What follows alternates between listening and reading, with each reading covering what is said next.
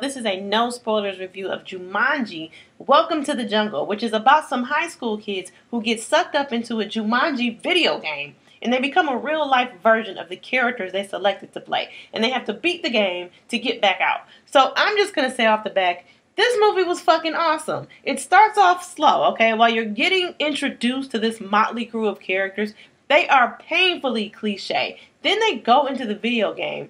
And physically, they're like the polar opposites of what they are in real life. So right away, you expect this, stereotypical teen movie bullshit, personal challenges they're going to have to overcome, and they're going to have to work together, and of course, lessons to be learned, and personal journeys and growth. And, everyone ends up better, and they've grown to care for each other despite their differences. Sounds cliche, right? Yeah, because it fucking is.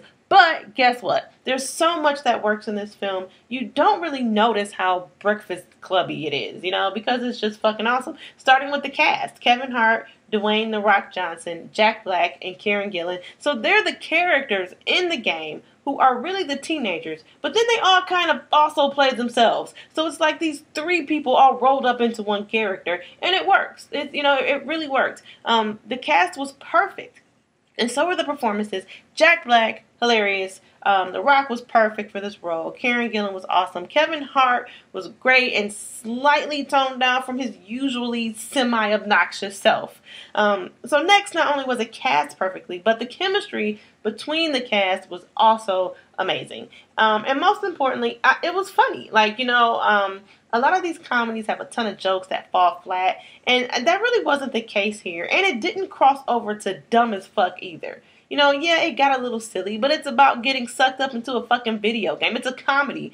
You have to suspend certain beliefs here, okay? It's fun. That's all it is. Don't walk into this expecting deep characters doing deep shit. It's just a good time. If you actually find yourself enjoying some of the comedy, you will enjoy even the cheesiest, most predictable, and most cliche moments that I normally roll my eyes at, okay? Like the inevitable romance, But I was so entertained by some of the writing and action that I literally didn't care, People were clapping at the end of this movie, and I laughed through most of it. Now, I'm not going to compare it to the 1995 Jumanji, and neither should you. I think that's where a lot of the negative reviews are coming from, because though they are connected, this movie really stands on its own, and it's less serious and dark, and it's just a lot of fun, and it has a totally different vibe. There's references to the first film, but you don't have to see it if you haven't.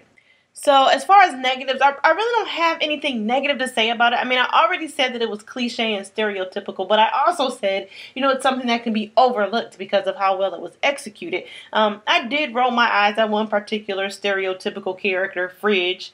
Other than that, it's not, filmmaking, cinematic perfection, as far as action scenes and cinematography, but nobody was expecting that, like I said, it's just a really silly movie, so I wouldn't even take that as a negative.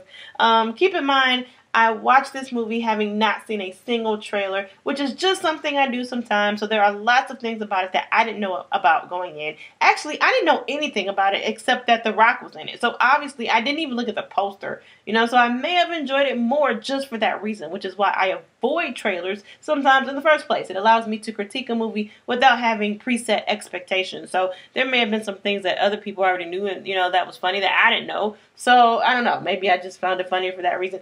Either way, I give it an 8. I thought it was great. Follow me on Twitter at MovieBuffChick1. Like, subscribe, comment, let me know what you think about this.